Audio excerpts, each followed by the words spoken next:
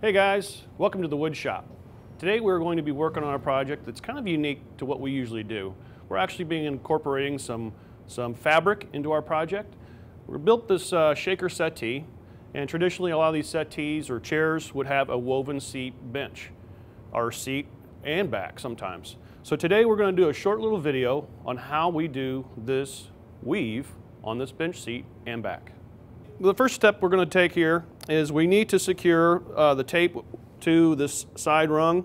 We're going to do multiple passes moving from left to right here. This is called the warp, W-A-R-P. So we're going to do the warp first.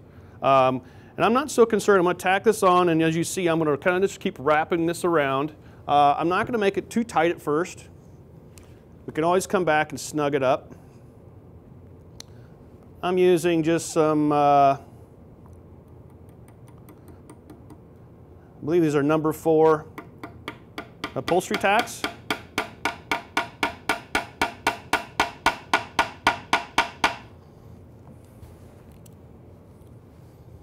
And I'm just going to go ahead and do one more here.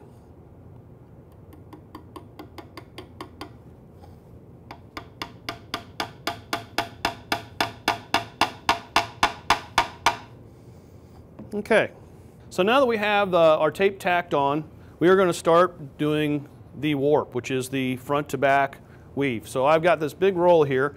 One thing to note, make sure you go up and under that first rail. That way it will be sure to keep your tape parallel. And what you want to do is at the end you want to make sure it's parallel front and back.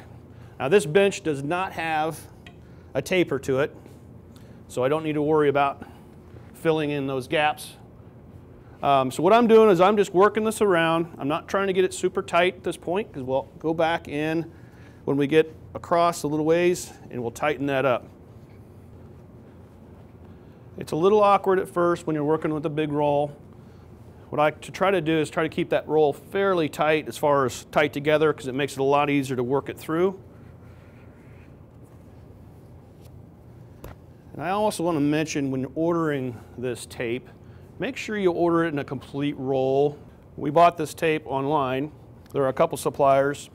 We have found that they all have a calculator that will help you tell you how much tape you need, so you don't run short.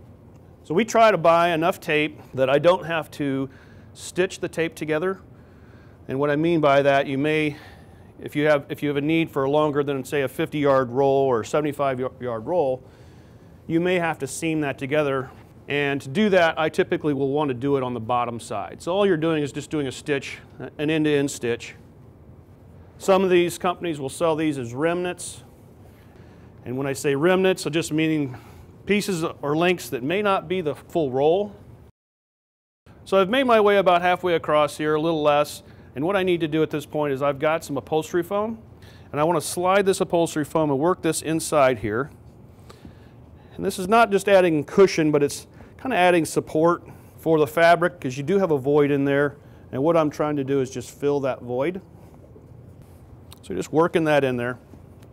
Now that I've got my foam in here, what I've been doing, I'm just kind of working back to the start. And what I'm doing is just kind of tightening up these pieces of tape, my wraps, and I'm not pulling these, cinching these super tight. What I'm just doing is taking a lot of the slack out of it. I'm also making sure that I get them snug together here and in the back, making sure I'm keeping these parallel.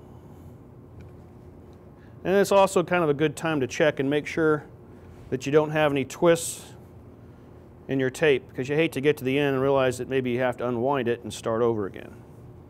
So just getting these snug, and with rails this long or with spindles this long, these will flex, and you want to make sure that you don't get these so tight that you start to pull these together.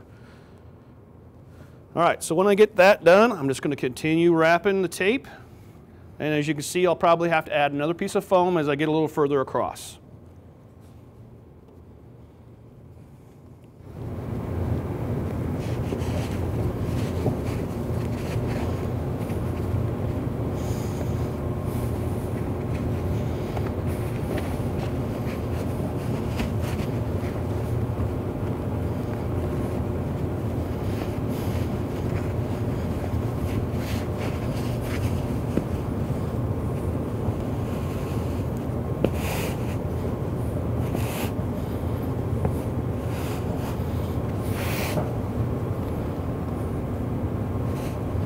Okay, so I've gotten my fabric or my tape wrapped around. The warp is done with the red.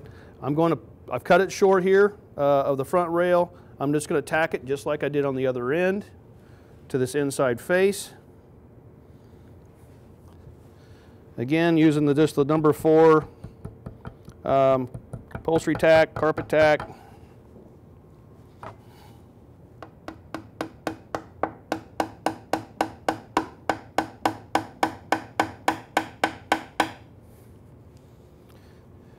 And we'll do a second one for good measure.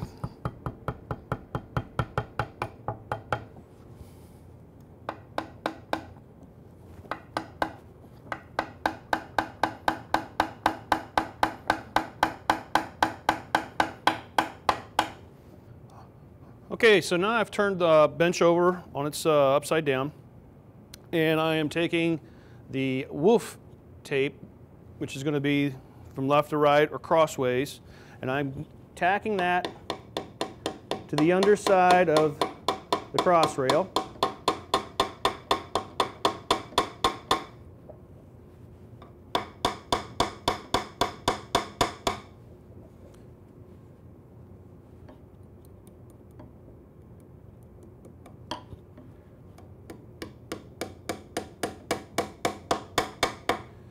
I'm making sure I'm tacking that so I'm going up and over the top of that rail.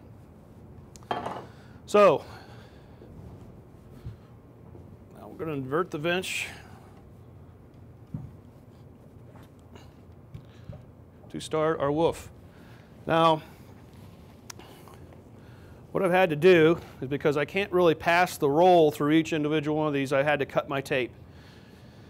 And I wanted to show you this.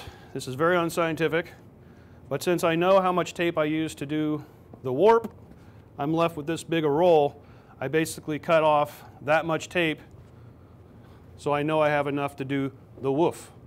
I did cut off a few extra feet of this just to make sure I can get to the end, because I don't want to have to stitch this together.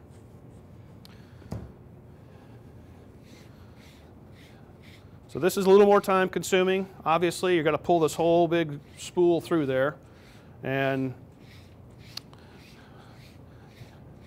you want to make sure that you don't get any twists or turns. So what I'm trying to do is keep the tape flat, keep it orientated in my hand the same direction, so when I'm pulling it through I don't have to twist it, or hopefully I don't have to twist it to untangle it.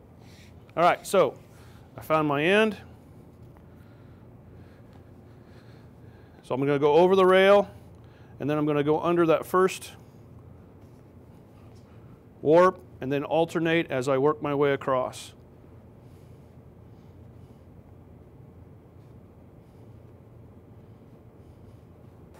And as I exit on the other side, I'm going to pull that tape through. Obviously, as you work your way through the project, this gets a lot easier as the more and more tape you've used. This is probably the most time-consuming part of the whole project, are these first rows of the woof. So I'm just going to kind of pull that down.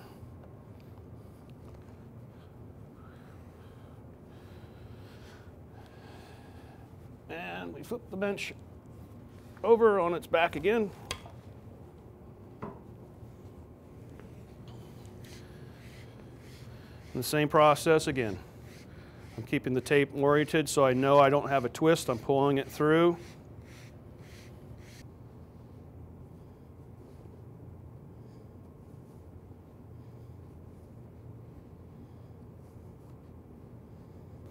Okay, so with the first course done, we'll start the second course. After I get that second course started, I just kind of put my fingers in there. I'm pulling that over, snug against the first course.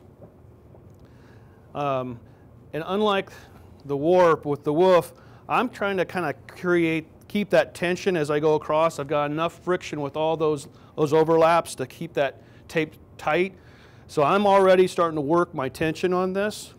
The other thing is too, these rails are a lot less likely to deflect, so I'm not really worried about getting those, but I do want to make sure I'm pushing that over, getting it snug as I work my way across.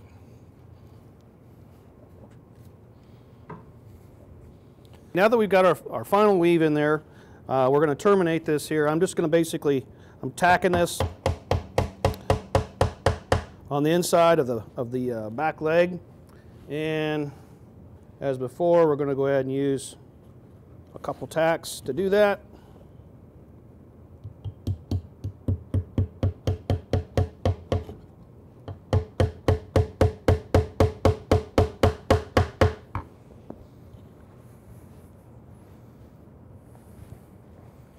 And then we'll just trim our excess.